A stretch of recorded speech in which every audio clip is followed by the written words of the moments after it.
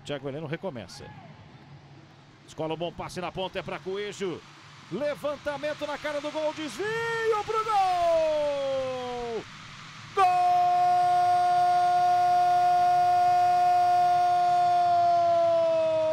do Atlético!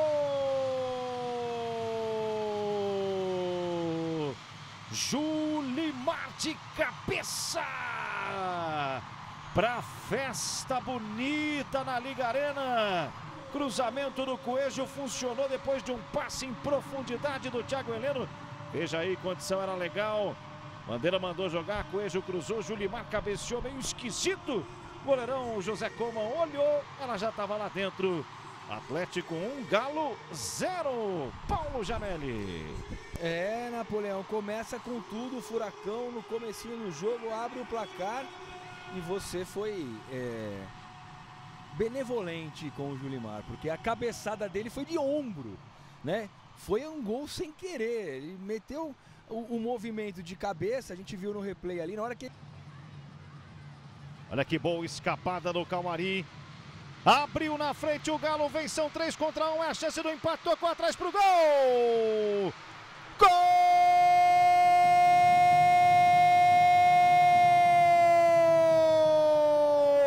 Alex Nemetz é do Galo Maringá! Tem torcedora do Galo aí também! Um contra-ataque, dá uma olhada. Enfiada de bola, condição eu não sei não, mas não tem VAR, a jogada seguiu. O Atlético estava todo no ataque, o Galo bica. 1-1, Paulo Jamelli. O que é o futebol, né, Napoleão? O Atlético pressionando. Eu até tinha falado que era uma questão de tempo o Atlético fazer o segundo gol. E daí num erro, né, da marcação. Eu também concordo com você. Tinha dúvida ali se estava impedido ou não. Mas a jogada, né, Maringá. Bola no fundo, Madison chegou, cruzamento na área, sobrou, Pablo ajeitou, bateu! Gol!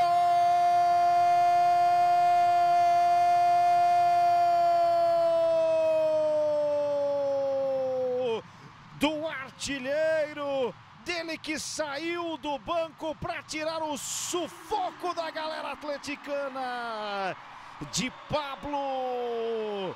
Pablo, que estava na reserva, entra e marca mais um gol com a camisa rubro-negra.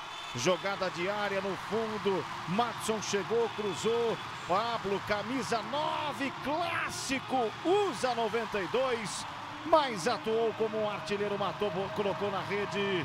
O Atlético faz o segundo, 2 para o Furacão, 1 para o Galo. Paulo Jamelli.